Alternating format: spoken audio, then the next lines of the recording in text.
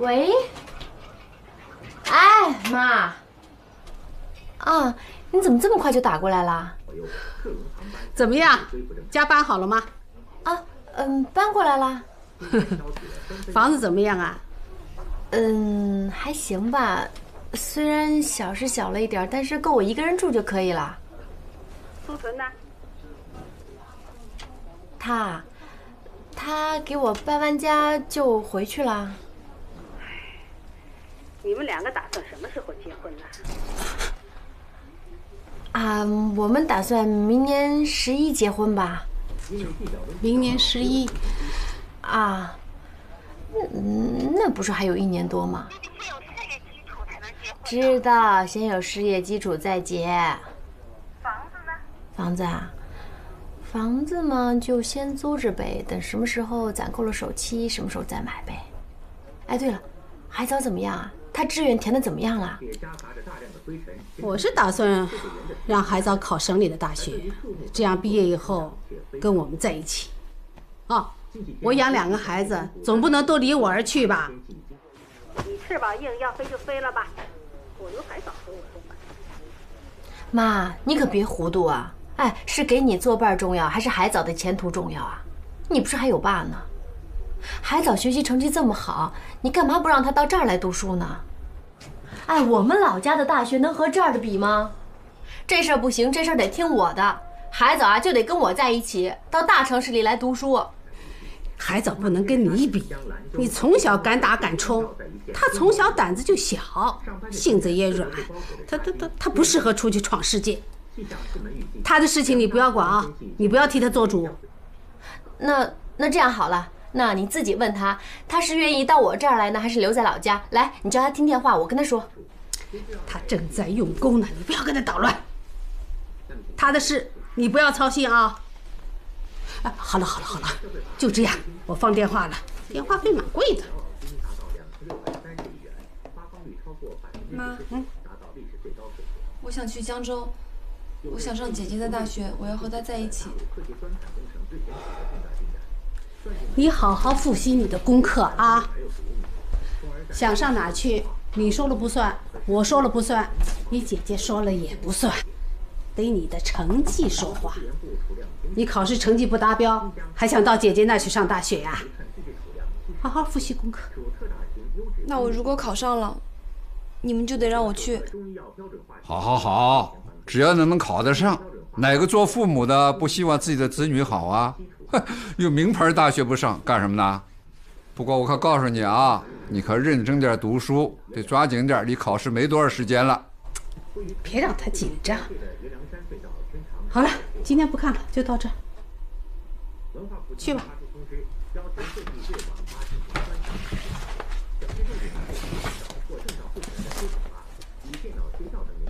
小东西。海藻，现在都什么时候了，你还跟妈妈玩这套？你前途不要了，你大学不考了吗？你还看这种闲书，你要急死妈妈呀！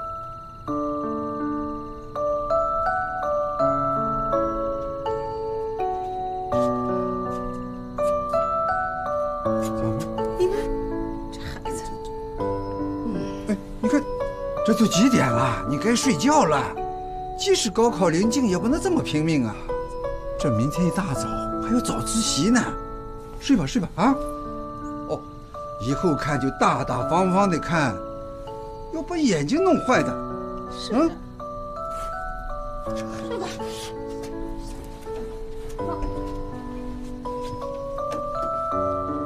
睡觉了啊。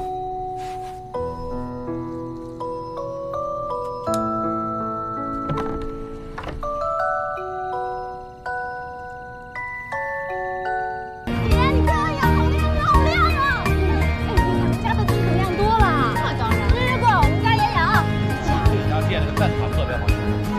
蛋挞姐，蛋挞是什么？估计是我们家养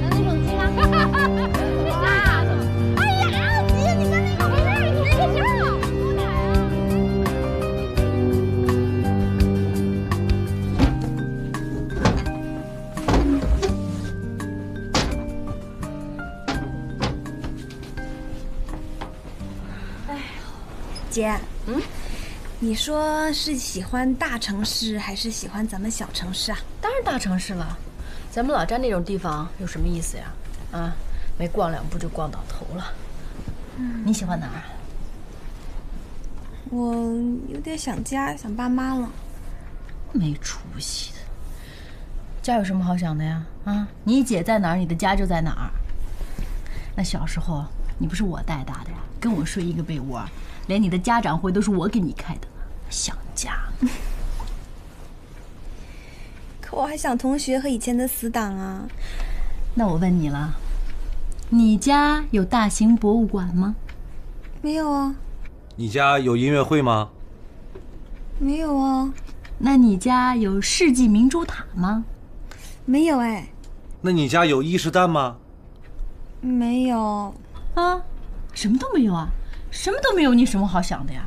真是的。那死党同学的，哎呀，你处了段时间就有新朋友了，没关系的。女生外向哦。怎么啦？离结婚好像还远吧？啊，苏纯跟你求婚了吗？求了呀。对啊。那还没结婚呢？马上就结了呀。就是呀。还没结婚就不算？那你现在就你家的，我家就不是你家了是吧？好，等会儿我就告诉妈妈，你和他住一块儿。喂，哎，孩子，没大没小的，苏纯也是你叫的，得叫大哥。就是叫大哥。我跟你姐住一块儿是相敬如宾，是守身如玉。我们俩住到一块儿就是为了省钱买房子，等以后买了大房子，也给小海藻留上一间，啊。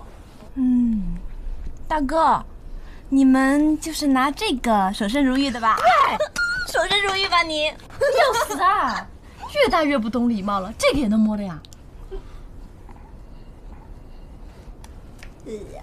这是什么东西啊？我们不知道呀，这是不是房东留在这儿的呀？好了，你快睡觉了，关灯睡觉。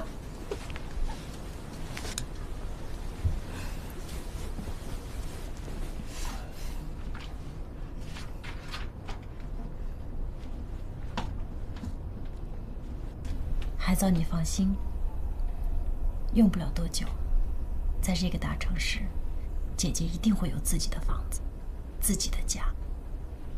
别人会有的，我都会有。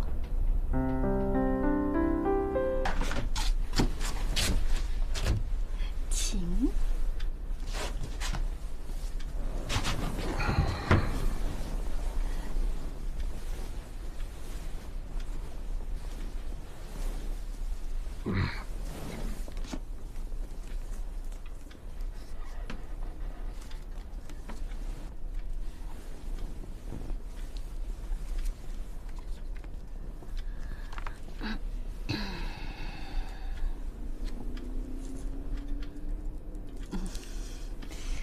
老公，我害怕。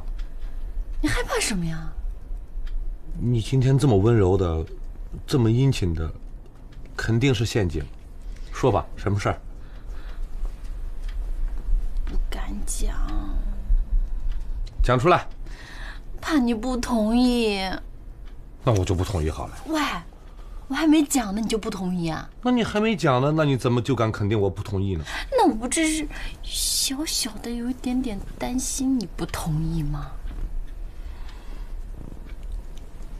情况是这样的，我的妹妹叫海藻，我想让她跟我们住一段时间，因为她现在又没有工作，等她有了工作，我就会请她搬走的，你觉得好吗？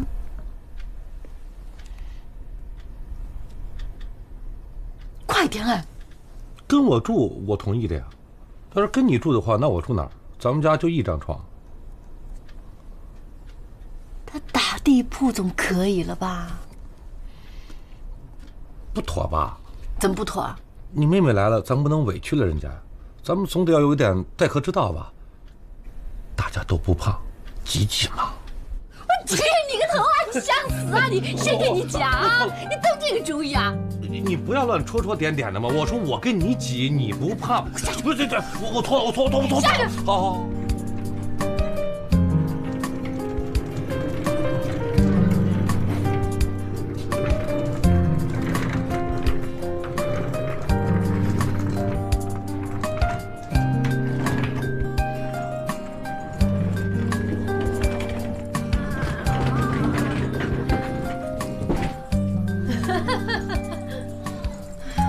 姐，我把这些东西搁哪儿啊？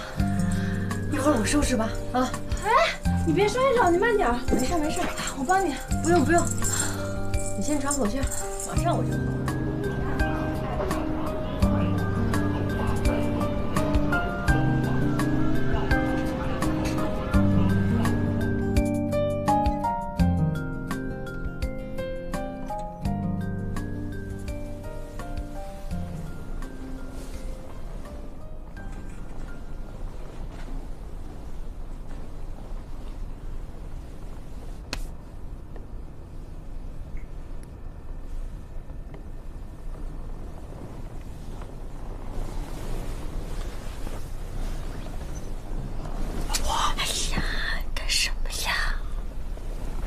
能干什么呀？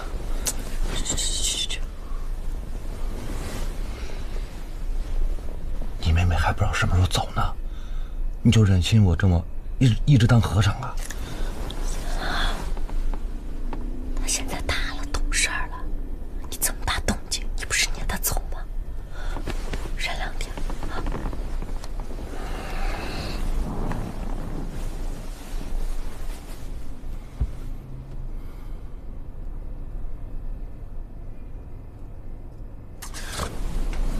我轻轻的，我很快的。你搞什么呀？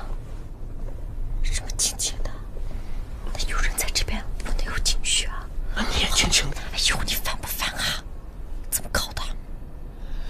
你们随便啊，我把耳朵捂上，你们就当我不存在好了。你个小东西，你不睡觉偷听大人讲话的？赶快睡觉。好了好了，小猪也看不见了啊。小郭啊，你妹妹现在住在你这儿是吧？是啊。这么小的房子住得下吗？还行吧。你看徐阿姨家这么小的屋子都能住4个人，我们3个人也还可以吧。我们这水电费可是公用的啊，大家摊的。你原来算2个人，现在多了1个人，可不能照原来这么算啊。张阿姨，我记得前一阵子你女儿跟丈夫吵架，在你这儿住了不下2个月吧？我们可什么都没给你算啊。况且我妹妹刚来没几天，等她找到工作，她就会走的。我女儿可是我自己家里头人啊！我女儿出嫁的时候，我跟你们提出来过吧，要减少人头费吧？啊，我女儿回家了，还要让她多出水电费啊？有这种事情哦？那你的意思是我妹妹不是我家人喽？话不好这么讲的吧？本来嘛，水电费没几个钱，你实在要算，我算给你好了。但是道理咱们大家讲清楚啊！啊，我们可没有那个意思要占你的便宜啊！我跟你说，你妹妹住几天，可得算几天的钱。算就算好了，不用那么大声吧。谢谢姐。来。哎，这个菜你姐炒的特别好吃，真的。我也特别爱吃这个。怎么了？刚才我姐不还好好的吗？怎么现在就这样了呀？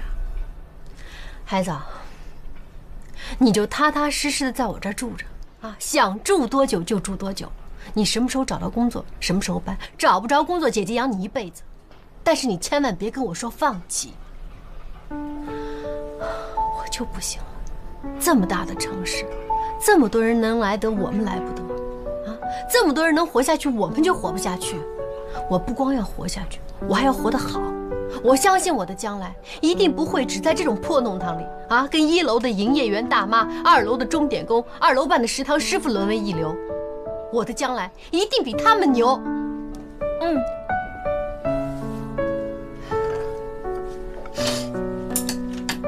楼下那些八婆又说什么难听话了吧？没事儿，咱不要跟他们一般见识。他们都是什么人呢？都是小市民，眼界呢只有3寸，咱不生气了啊！来吃菜。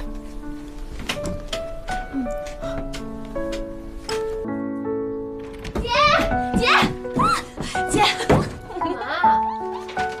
我找到工作了。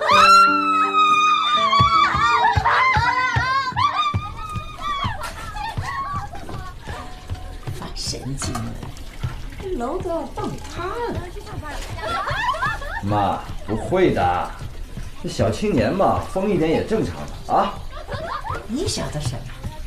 这房子啊，在加这层阁楼的时候，我都在呢。这楼板就这么薄啊，不结实的。哎，这个周末我带你买几件漂亮衣服，这样你就可以穿得漂漂亮亮去上班了。哎，好啊，好，这样子呢，我以后自己赚钱可以买衣服穿，这样怎么花1分钱有2分衣服穿，好不好？喂，我比你大这么多岁，跟你穿的一样，人家不笑话我。不会啊，我以后不买这么可爱的衣服穿，我们要换着穿的，我就买那种像 office lady 一样的。你走，我给你买菜去。太好了 ，office lady。还想吃吗？走。你是坐公共汽车还是打车？我东西太多了，我还是打车吧。那东西看好了，别忘了拿啊。放心吧。师傅，把后备箱打开。海藻，这个你放前面吧，啊。好了。慢点。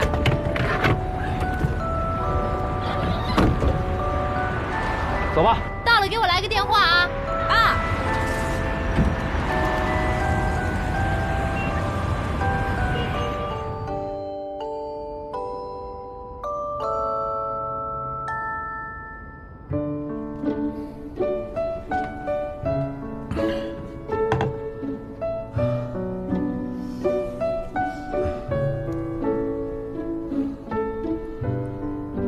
这么放肆的夜晚，我都不习惯了。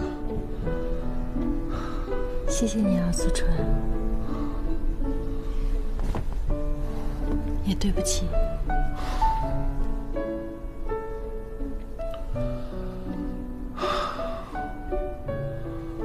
奋斗的往事不堪回首啊，7年了吧？咱们来这个大城市已经有7年了。咱们存了多少钱了呀？够不够付房子的首期啊？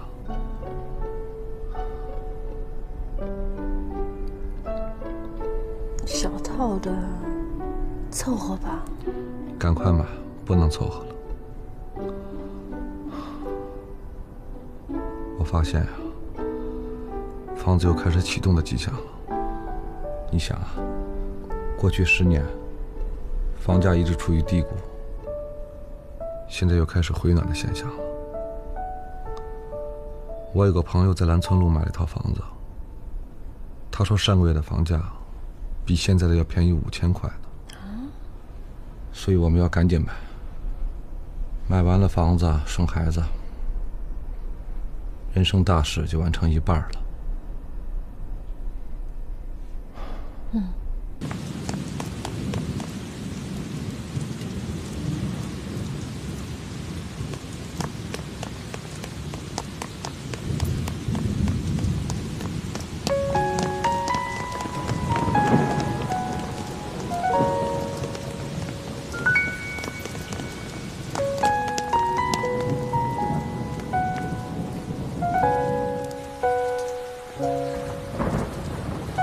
你好。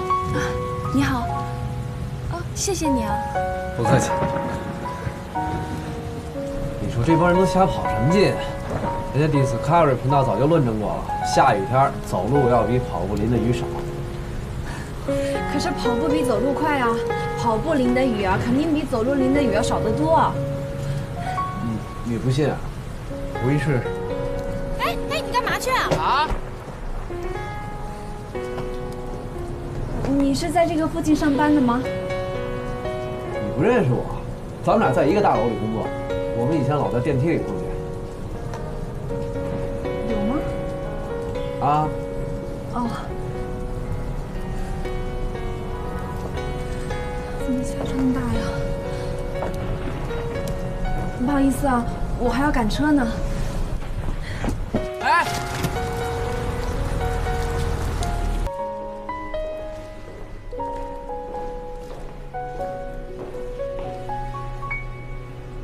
我到家了，谢谢你。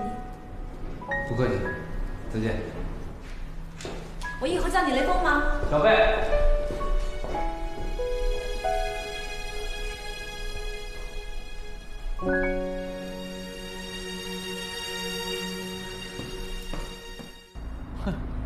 有这么远吗？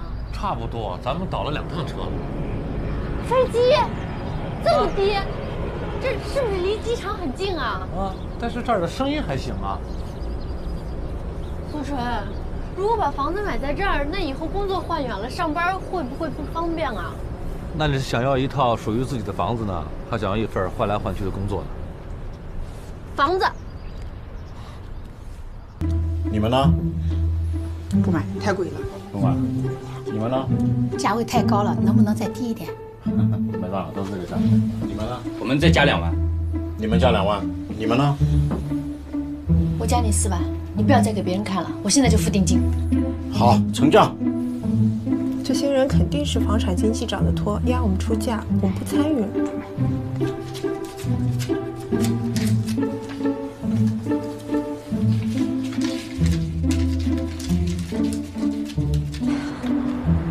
哎，就这么定了？就这么定了？那咱以后就住在这儿了？就住这儿了。我还能再等吗？肚子大的都走不动了，马上预产期就到了，就这样吧。可这套房子还不如咱当初看那套呢。是没那套好，可也不知道当初是谁目光那么短浅。你看，那水喉漏在外面啊，地板都开裂的，就没注意人家那个层高。人家那个层高5米多，隔一隔好楼上楼下嘞。可人算不如天算呢。不过好歹咱们也算是赶上涨价前的末班车了。你我加上这只小的，也算是有房一族了。嗯，这样还早，咱们出去好好庆祝一下。好。哐起来提哐，哐起来提哐，哐起来提哐哐，哐起来提哐，哐起来提哐。也送出了一大户啊！来，恭喜你们在江州这片土地上有自己的家了。好。哎呀，现在心里头舒坦呐。来，吃菜。吃完这顿就要勒几个裤腰带了。孩子，来吃菜。哎，谢谢。哎呀，今天多吃点。高兴了。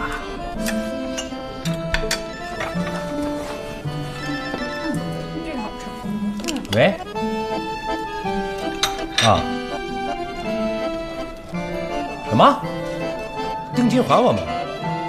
再加500，不卖了。再见。怎么了？刚那个房东来电话了，说是不愿意卖给我们了，有人比我们多出了2万，他把定金退给我们，另外再多付500作为补偿。没事啊，姐。我不气，没事，我不气，不就是一套破房子吗？啊，一个不守信用的破人吗？我真不气，没事。等我有钱了，宝宝，等我有钱了，妈妈给你买大别墅。别生气啊！太不像话了！别生气了，姐啊！这么不守信用，那交定金干嘛呀？哎，姐，我倒有个好主意，空手套白狼的，你们要不要听啊？什么主意啊？那既然现在房子这么吃香，大家跟哄抢银行钞票一样，那我们每天跟人签一个买房合同啊，一天一个500的话，那30天就是15000的收入嘞。你想什么呢？真是气死我了！来吃菜。你去替我签，把15000给我拿回来。行，包在我身上。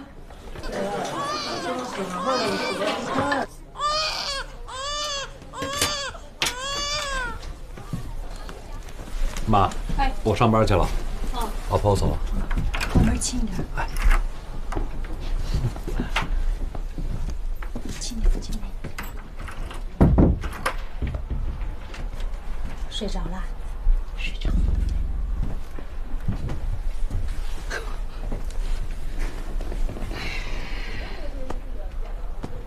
大平啊，妈想把小木头带回老家去。不行，我知道你舍不得，可你看这房子小的怎么住啊？他现在小，不会走，不会跑。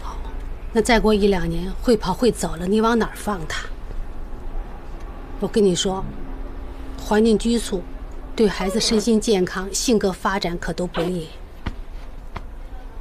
我就觉得住在这个地方的人，心胸都不够开阔，都有点小家子气。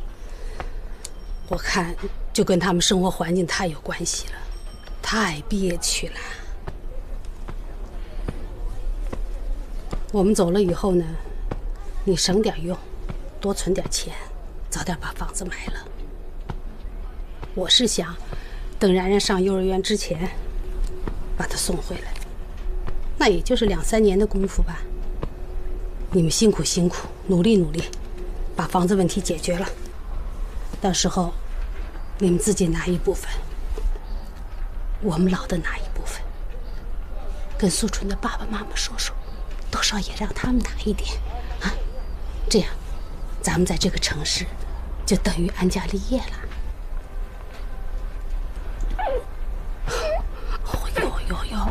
妈替你带孩子，你还有什么舍不得不放心的呢？啊？好了好了，就这么决定了。我们走了以后，你早点上班，早点赚钱，早点买房子。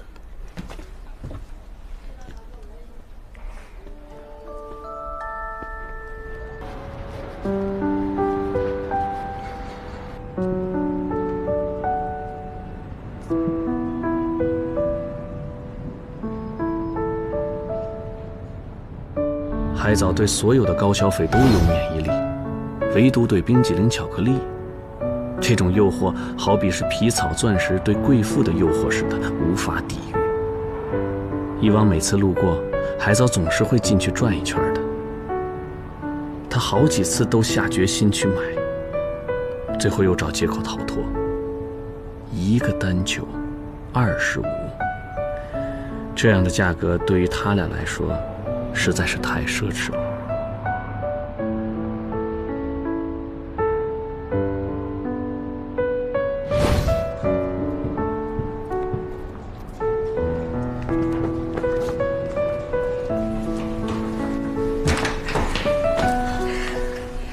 随便点，有我呢。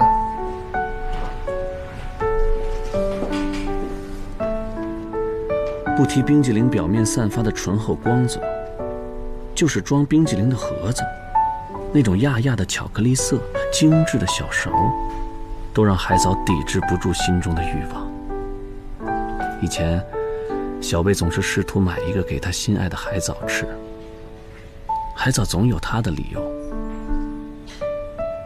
不知道吃哪个。对牌太长了，还有就是我喜欢的那一款没有了。不就25块钱嘛，不就一个冰淇淋嘛，在江州这地方什么东西不得25块钱啊？只要我的小猪喜欢吃，咱每次来都买一个。海藻真的很想吃，可一想到小贝那么节省的在存钱买房子，他就不好意思奢侈。还有姐姐，每次去都给妹妹买鱼或虾解馋，自己却不舍得吃一口。一想到每个人都这么努力勤勉，自己若如此放任的腐败一次，会很内疚。不要了，哎，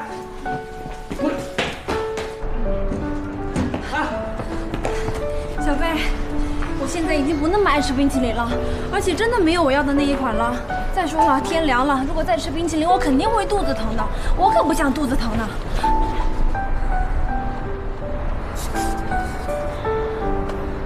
等着我啊！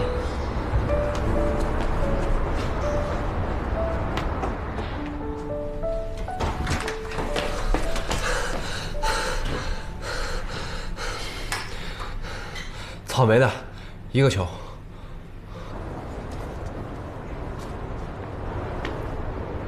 吃。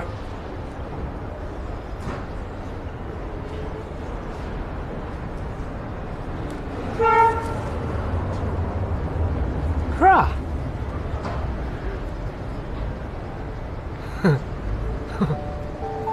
好吃吗？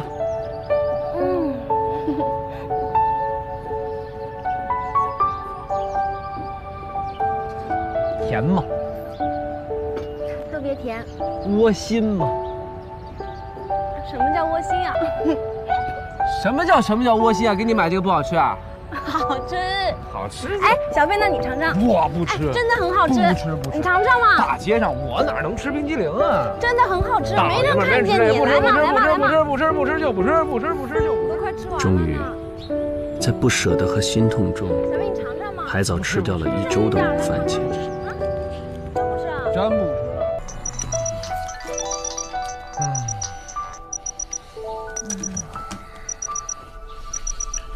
老婆，快起来了。别睡了。1分钟。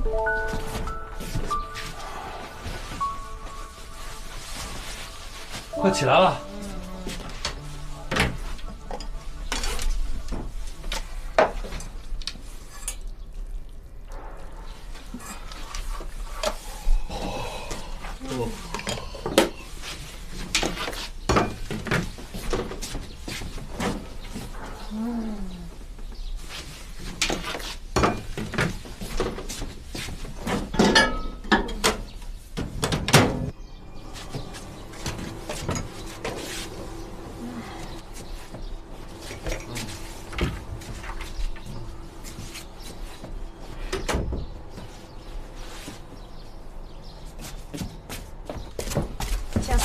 哎，早。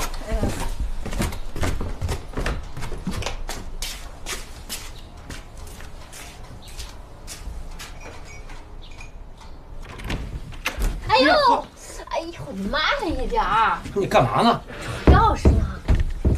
钥匙又没了。又没了，都怪你！昨天晚上我回来，你也不提醒我放包里。怪我，我忘了。嘿，就巴掌大的地儿，怎么这么能藏呢？哎，你没看看鞋壳啊？上回就掉这儿了。没有，看过了。你过来。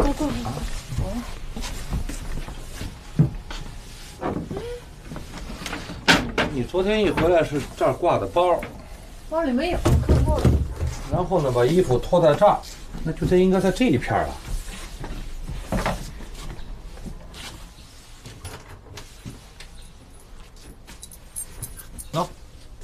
为什么每次都是你先找到？是不是你故意藏的？谁藏的呀？哎呀，幸亏这么小个地方，要是换上100平方米的房子啊，每天不用上班了，只剩下找钥匙了。你算了吧，房子大了，我才有心情整理，所有的东西才会摆放有序。那我要有套100平米的房子，我一开门，我肯定先在这儿订一个漂亮的杂品袋，把什么信件啊、钥匙啊、零钱啊，还有小伞什么的，我都放在这儿。还有鞋子，我也不要这样放着，臭嘛臭的要死。鞋子当然要进鞋柜了，电视机我也不会放在冰箱上面，每天晚上看得我脖子都疼。电视机有电视机柜，流线型的那种，懂吧？看着也稳稳当当的。我还要在我心爱的厨房买一套美国康宁的餐具，然后我要贴着一整面墙。哎呦，哟，怎么了？没事吧？都怪你一早上说半天的话，走开！谁让你一早上起来那么亢奋啊？一提到房子就滔滔不绝，怪谁啊？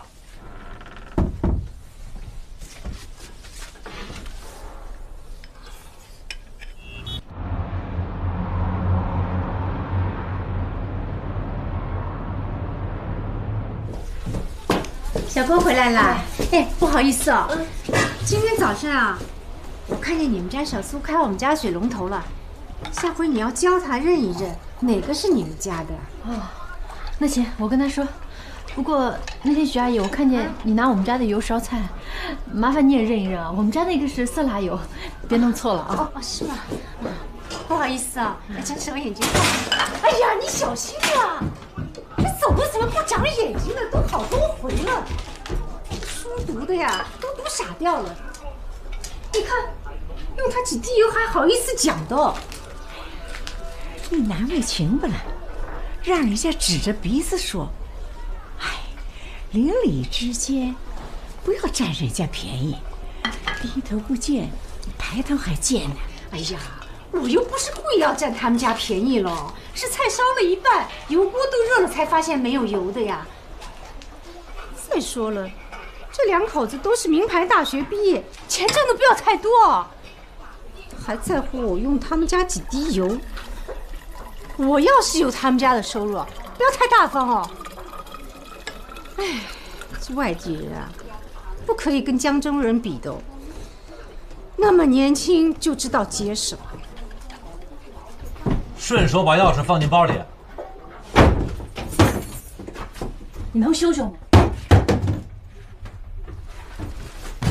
什么东西？每次不点到他面子上，每次装傻。他们家现在都不用买油了，直接烧我们家的就行了。哼，上个月我统共做了8次饭，1桶色拉油干干净净被他们家用的。还好意思说我用他们家水了呢？水贵还是油贵呀？嘘！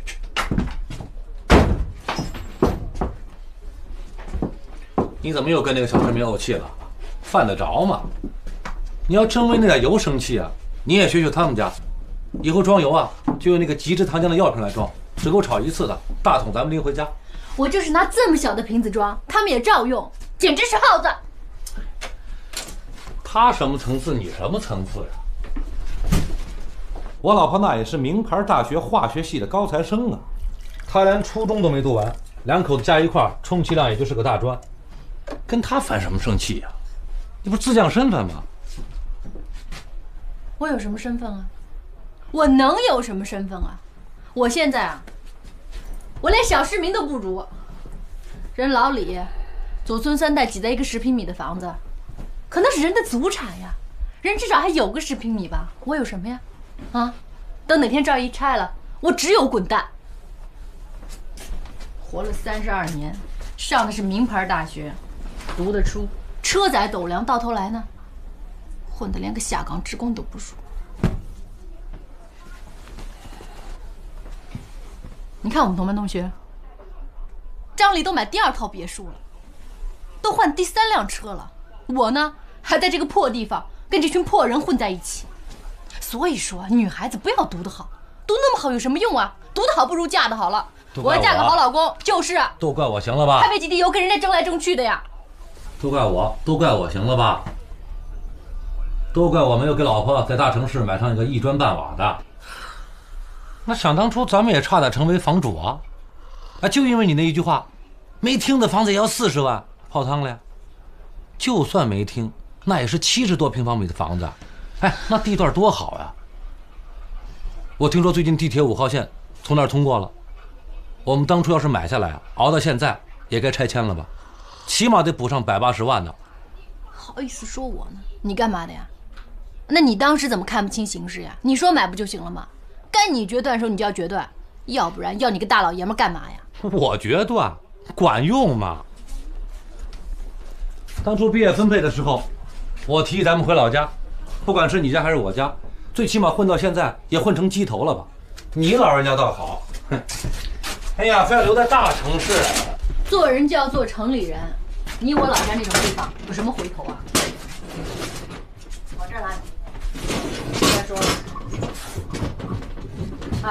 这儿的繁华热闹，这儿的高楼大厦，这儿的十里洋场、大都会气质，老家有吗？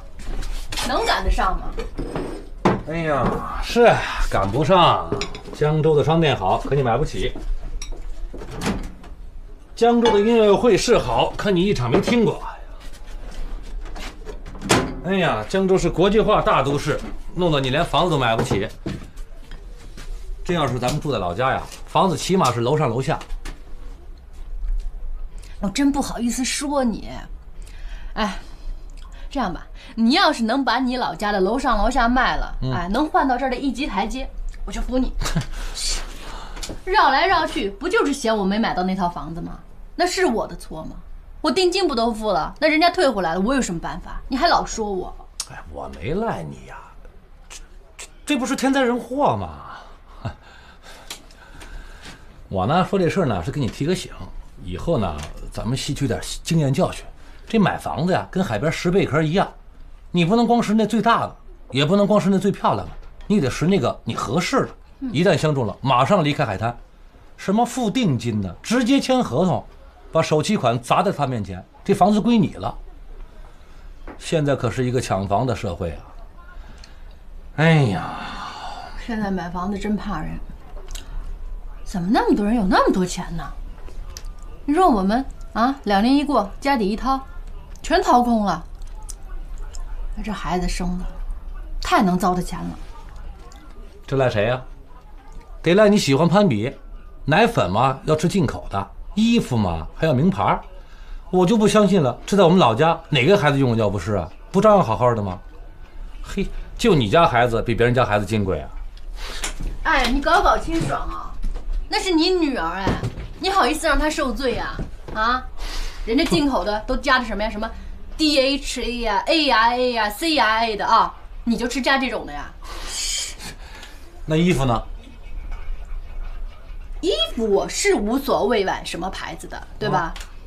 但问题是它填充物是垃圾怎么办啊？还有它染色剂有毒怎么办？小孩皮肤多嫩啊！那商场里的牌子买的不就是放心吗？好，你有理，你小名叫郭有理。是。我小时候，我妈喂我的可是羊奶，因为农民牵一头牧羊过来，那奶胀得跟气球似的，还一起半缸，哗哗的，当时连毒都没效果，咕咚咕咚就喝下去了。怎么了？不照样没输在起跑线上吗？起码比楼底下老李要强得多吧？那是因为老李小时候连羊奶都没得喝，还跟老李比呢。没错呀。少来了，那时候小孩能像现在这么聪明，智商这么高啊？那我们家然然，那都会唐诗300首了。你在他这个年纪，你会背吗？不会。然然都会背300首唐诗了。没有啊，那3、4首总有吧？300和3、4首差多大劲呢？真是的，好，就让你吹吧，你就夸张吧。反正啊，按你这么说，然然肯定要比我强。哎，都9点多了，快给女儿打电话。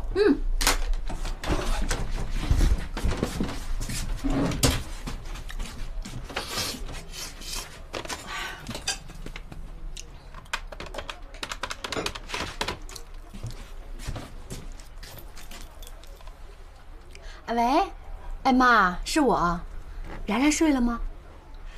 太好了，你给我把她抱来，没睡呢。喂，你是谁呀？我是谁呀？我是妈妈呀。你是谁呀？你是不是然然呀？啊，然然，你叫一声妈妈好不好？就叫一声，叫妈妈。我妈妈唱呀，唱什么？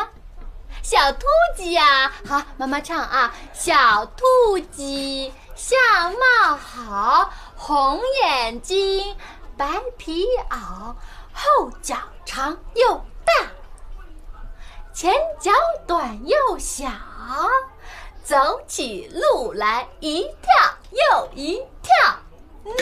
好不好呀？差不多了。啊，喂，哎，妈，哎。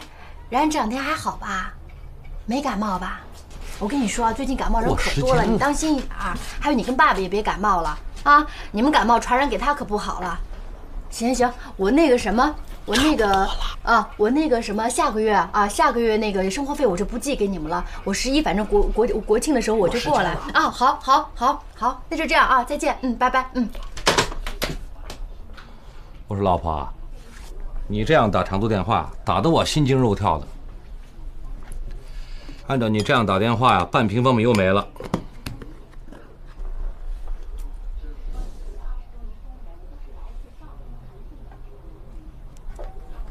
嘿，想什么呢？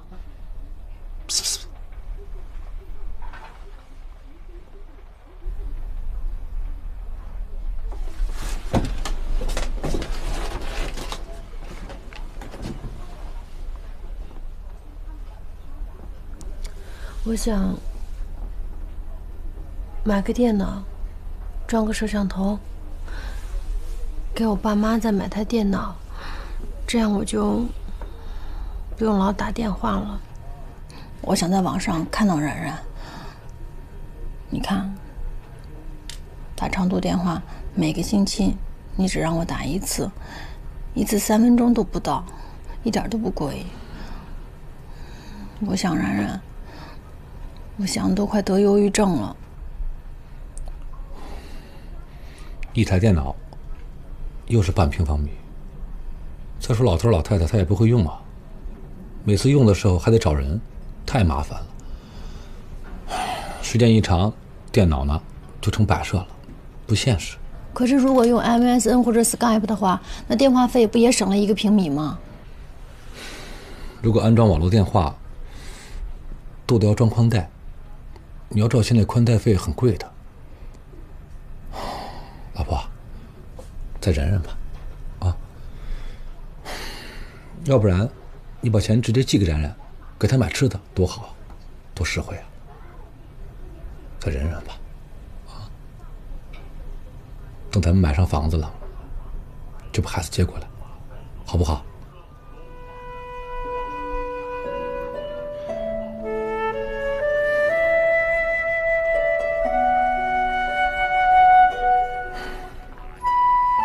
好，买，不就是一台电脑吗？不就是吃点买房子吗？没问题。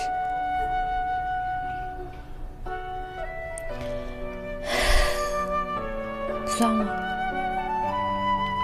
挣钱吧，先挣钱，什么时候钱攒够了，什么时候买了大房子，才能把冉冉接来。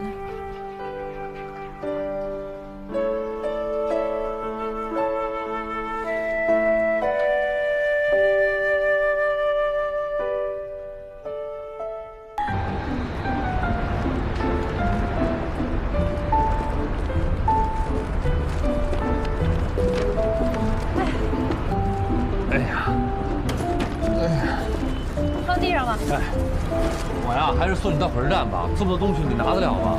拿得了，不用管了。你老老实实去上班，要不然拿不到全勤奖，多不划算啊！海平啊，又苦你了。哎呀，你路上自己小心啊。知道。这包苹果还有水，你路上吃啊？不要，我路上不吃也不喝，免得上厕所。那怎么行呢？我出来了，出来了！快！路上来个电话啊！好。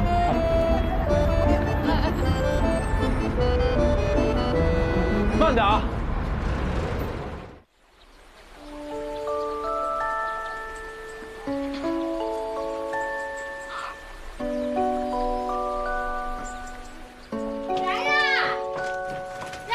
哎妈，你才回来呀？哎呀，然呢？在外面等你呀，没看见？没有啊，你干嘛把他放走啊？明明知道我要回来，你也不把他留家里边。你不要急。坐那喘口气，喝点水。你说你也是的，我就回来这么几天，我少赔的1分钟都对不起我这个车钱，还把他放走了。哎呦，扔袜子嵌肉里边。哎呀，看，真是，哎呀，喝口水吧。每次回来都像打仗一样，挤成这个样子。来，看看这个脚，哎呀，我问你然然呢，你别管了。一大早就去接你了，接了你好几次没接回来。你说的6点钟到，现在都11点了。不是，那不是晚点吗？是啊，他在家里坐得住啊。哎，那他现在呢？现在到底在哪儿啊？肯定在桥头坐电动椅呢，坐一次还要1块钱。你爸爸那点工资啊，都让那电动椅给骗走了。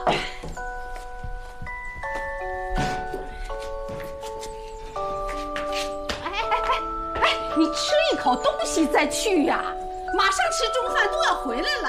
哦呦，急成这个样子。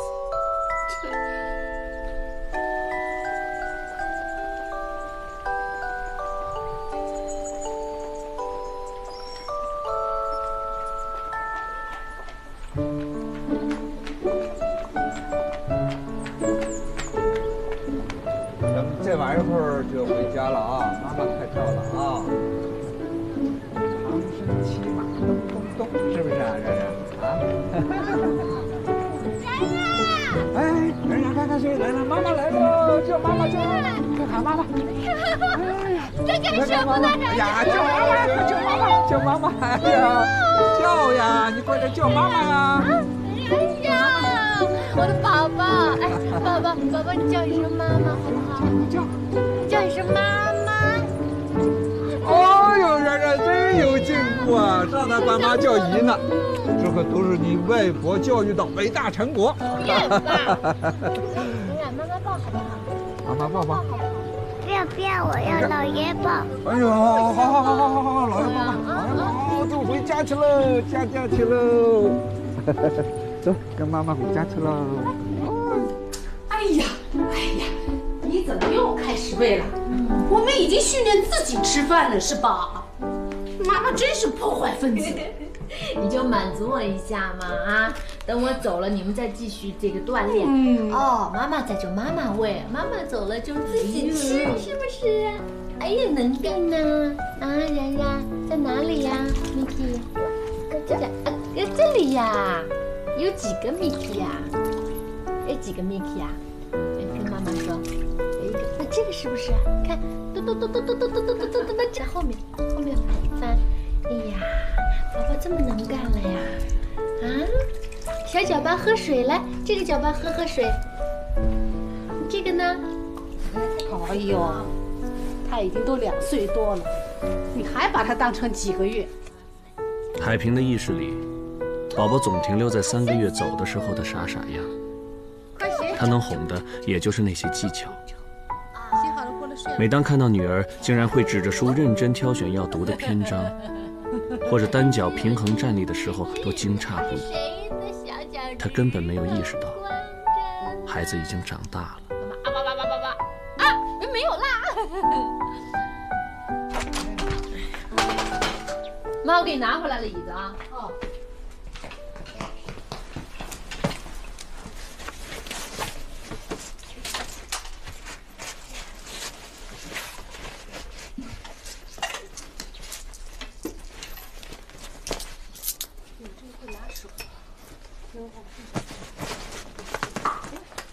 弄啊！然然，你在干什么？然然，你在干什么？来，过来，然然，来，妈妈教你的呢。那小兔子在哪里啊？啊？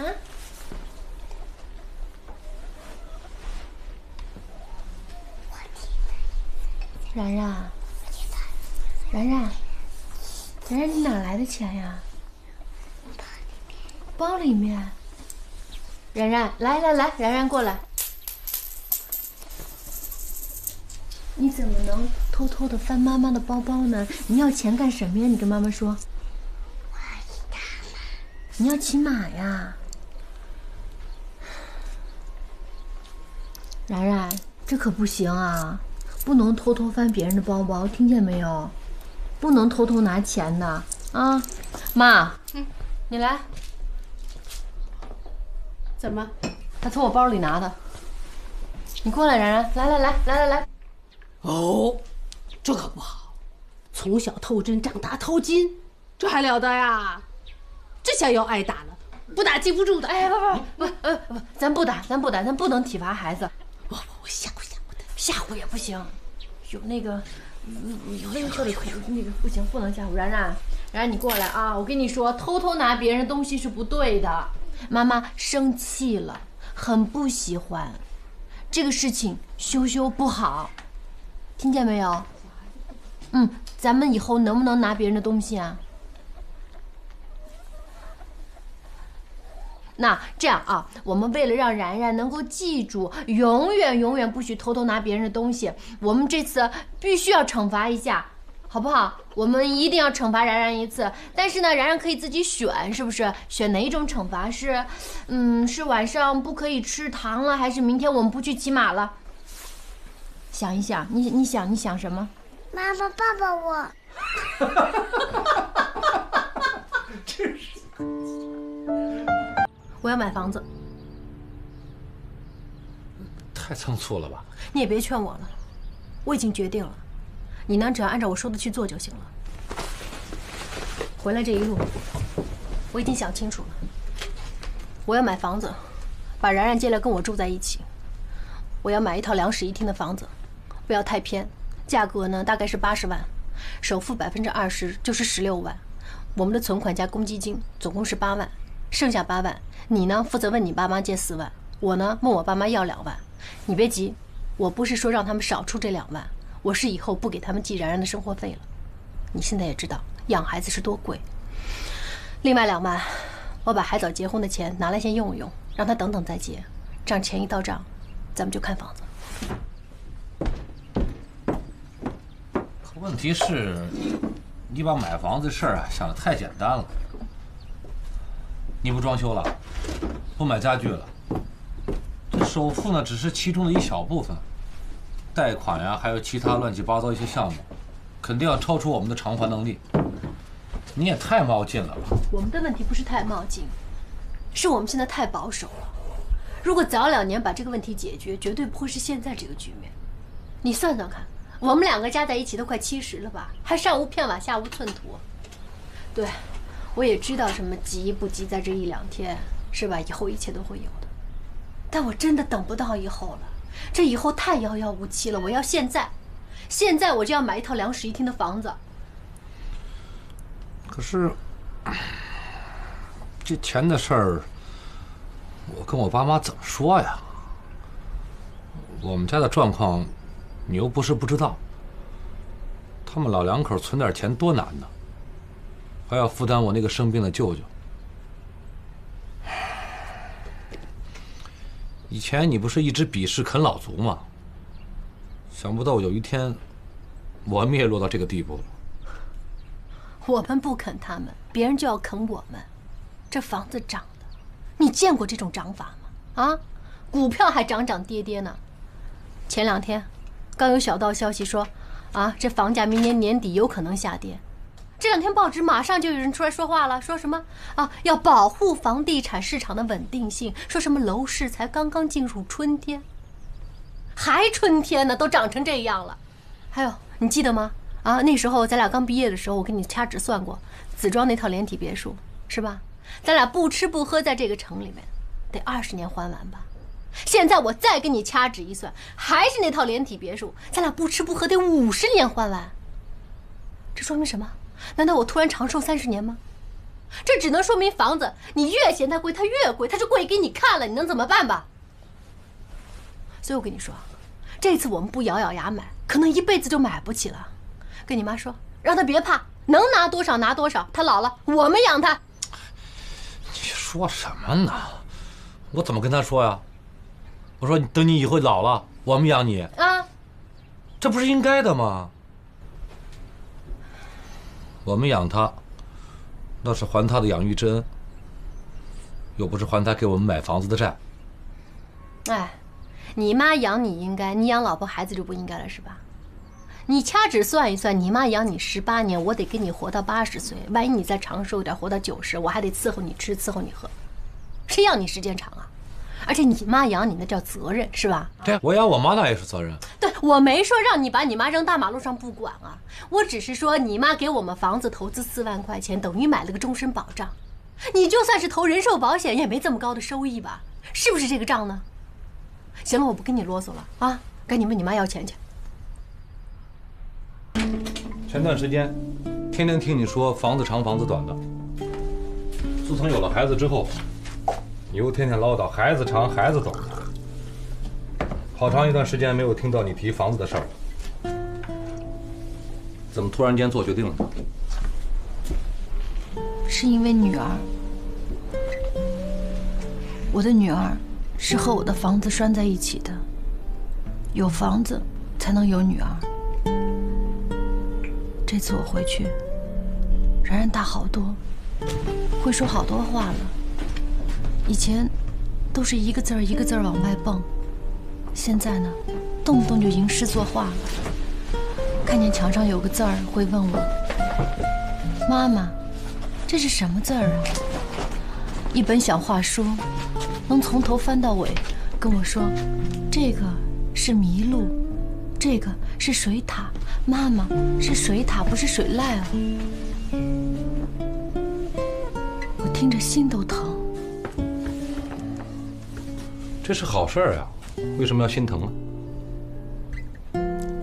可他认这么多字儿，懂这么多事儿，有哪个是我教他的？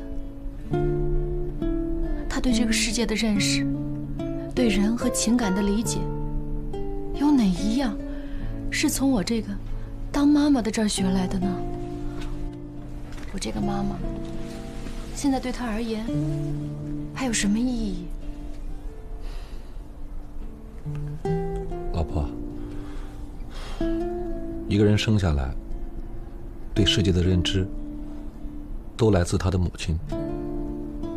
但是你的妈妈是一位非常了不起的小学老师，她替咱们带孩子，应该比咱们俩更合适。你们又是一脉相传，你怎么会跟你妈妈争风吃醋呢？可然然已经不认识我了，他不认我了。晚上睡觉，他半夜醒来，看见是我，会嚎啕大哭。他不用睁开眼，闻着姥姥身上的味道，就能一路爬过去。我这个妈妈对他而言，跟街上的阿姨有什么区别？说怀孕10个月，她在我肚子里装了10个月。头3个月吐啊吐，一口吃不下；后3个月吃啊吃，吃成个超级大胖子。临生前，就是这样躺在床上，看着闹钟滴滴答答的，1分1秒熬过的。为了生他，我受了2茬罪。自然生也疼了，剖腹产也挨了1刀，喂奶得乳腺炎，肿得2个胳膊都放不下来，当时恨不得把乳房都割了。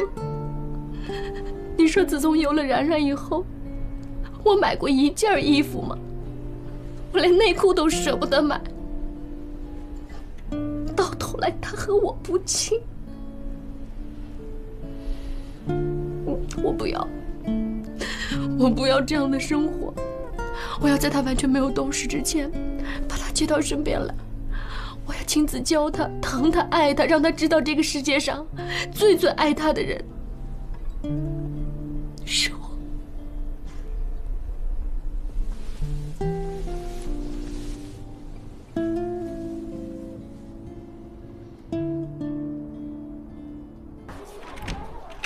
你还睡啊？你不去单位了啊？快起来啦，素纯！快起床，起床，起床！你不去单位了今天？哎呦，都8点半了，完了完了，迟到了！你怎么不早点叫我呀？迟什么到啊？今天礼拜6。哎呀，礼拜6啊，去什么单位啊？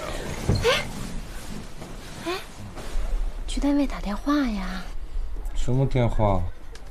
打电话跟你妈说那个事儿呀？哪个事儿啊？装什么傻啊！你以为你装傻就能蒙混过关？跟你妈说要钱的事儿。这一大清早的又是喊又是扭耳朵的，我的心脏病都要犯了。这不是还没醒吗？你现在醒了吗？醒了。那你想起来了吗？想起来了。那，新鲜的。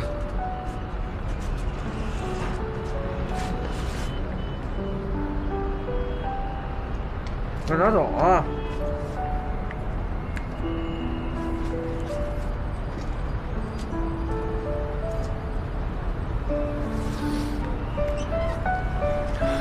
乖的啊，你对花儿可比对我好多了。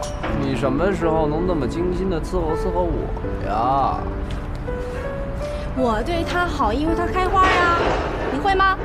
要不你也开一个我看看？乖孩子，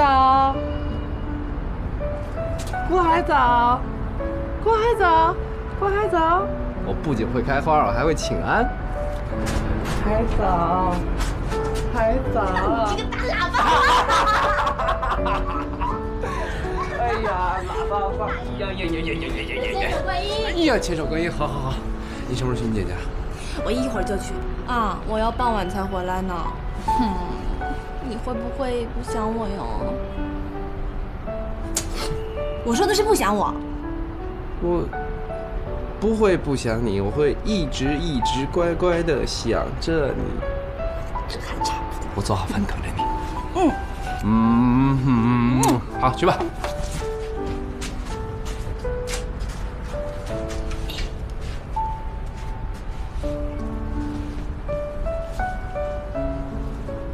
小贝，这个好看吗？地摊货别穿出去给我丢人现眼的。什么呀？这个正宗的百货公司的2折夏季品呢，原价500多呢。